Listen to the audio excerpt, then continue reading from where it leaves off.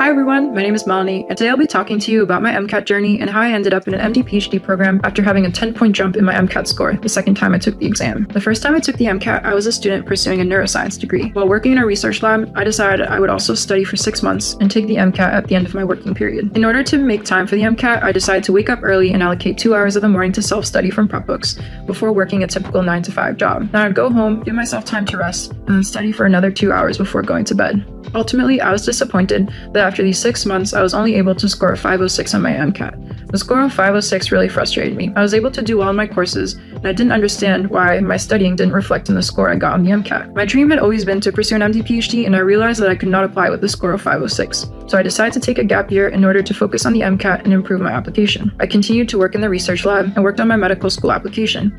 After learning better studying strategies, I was able to take the MCAT again and score a 516, 10 points higher than my previous attempt. I hope the 5 tips I'm about to share with you will prevent you from making the same mistakes I did, so that you can go on and pursue your medical school aspirations. Tip number 1, make a consistent schedule that you can stick to. The schedule I described to you of waking up at 5 to study and then work a full-time job and then come home and study again is just not feasible. Studying for the MCAT is a marathon, not a sprint. Although we as pre-med students are capable of taking on multiple tasks at once, really dedicating appropriate time to study smart and well is key for this exam. Give yourself more time to study, whether that means taking a 9-month period instead of 6 and breaking up your studying so that it takes up less hours of the day, but you do it for longer. Or cut back on your work hours to make MCAT studying your priority. Tip number 2, build flexible time periods into your studying schedule. Often, work runs late or it takes you longer to study a concept than you anticipated. Therefore, build that into your schedule. Dedicate some of your study days to catch-up days, where if you can't get to something, use those catch-up days to look into extra resources or take the extra time to solidify areas that you may need to improve in. This brings me to my third point, number 3. Be honest with yourself about what your areas of weakness are. As pre-med students, we're often pressured into doing things right all the time and showing that we have no weaknesses.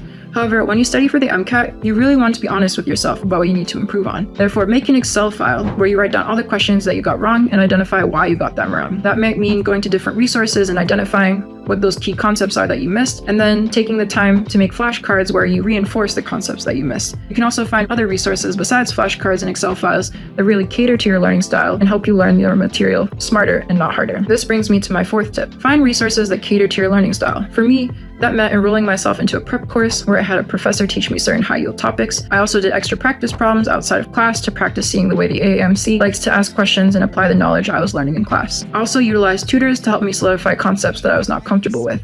In addition, I took advantage of the free resources the MedLife Mastery had on their website. Sign up for a free MCAT strategy email using the link below, where you can receive more strategies from me and others who have been through the journey, done well, and are now ready to give back. Feel free to also use the link below to work with me or other tutors that best cater to your learning needs. We are all here to see your medical school dreams a reality. Lastly, number 5, make self-care a priority during your studying. What I found when I was taking the MCAT the first time was I was burning myself out. I wasn't giving myself enough time to do other things that I was enjoying, whether that be going to the gym or taking the time to read something for fun, or seeing friends and reconnecting with people that really encouraged me and motivated me during a time where I found studying to be very monotonous.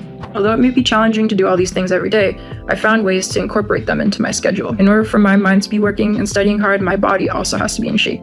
I made sure to schedule in 1 hour every day to go to the gym and take the time to completely decompress and not think about studying. I also tried to take 1 or 2 nights off a week to see friends and do things I really like to do for fun. Ultimately, when I studied in these ways, I was able to score a 516 and was able to get into my dream MD PhD program. I hope the 5 tips I shared with you will help you also in your medical school journey. I know it's tough, but remember, you can do this. Thanks for watching, and remember, you have what it takes to get through this. Good luck.